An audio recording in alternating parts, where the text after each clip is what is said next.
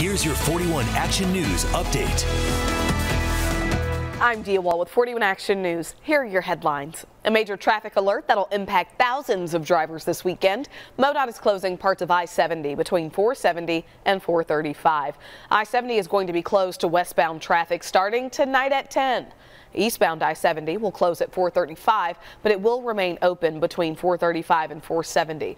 This closure is going to allow MoDOT to demolish the old 435 bridges over I-70. The ramp from southbound 291 to eastbound 70 is closing too. The recommended detour to all of this is using 435 to 470 going east or 470 to 435 going west. The ramp from northbound 435 to eastbound 70 will close for about 12 hours starting at 5 a.m. tomorrow for pavement repairs as well. Everything should reopen by 5 a.m. on Monday or maybe Sunday, depending on how long the work takes.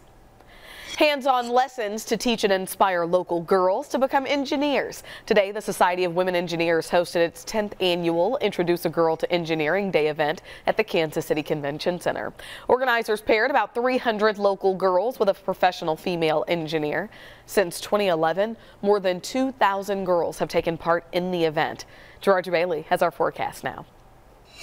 Thank you, Dia. As we move through tonight, temperatures will be seasonably cold. We're looking at lows bottoming out in the upper 20s to low 30s. Luckily, south winds will be around all day tomorrow, along with a lot of sunshine. Temperatures will warm up. We will hit the mid to upper 50s without a problem tomorrow afternoon, so it's going to be a great day, at least to start the weekend on Saturday. However, we are tracking a disturbance that's going to move in, and this will bring a good chance of rain, especially the second half of your Sunday. We'll see rain becoming likely here, and it could be heavy at times.